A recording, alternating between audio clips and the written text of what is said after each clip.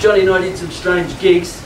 This is probably the strangest. I got a call from a bloke from Fox Television when it first started. It had been going for a year.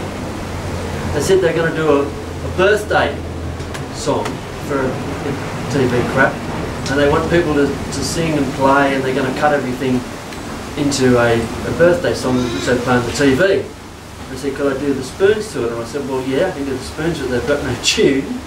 Can't really, not even happy birthday with the spoons. But so they said, well, do you know a musician? And I said, yeah, I know a few. And I got Johnny to come and play the tin whistle with us. And we met this film crew down at the Rocks at this, I think it was the Australian pub. And they said, oh, we can't actually pay you, but we've got a rider. We've got a, like, you know, you can have a drink at the bar. What would you like? I said, oh, well, we might have a Guinness. Thanks very much.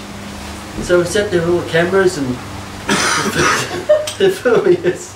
Johnny's playing the whistle and I'm playing the spoons to Happy Birthday, which took 3 minutes, maybe at the most, for 3 or 4 takes, because you've got a TV, you've got to be very careful and do it properly. Anyway, so they said, that's it, and thanks very much, and you can have 2 more pints each.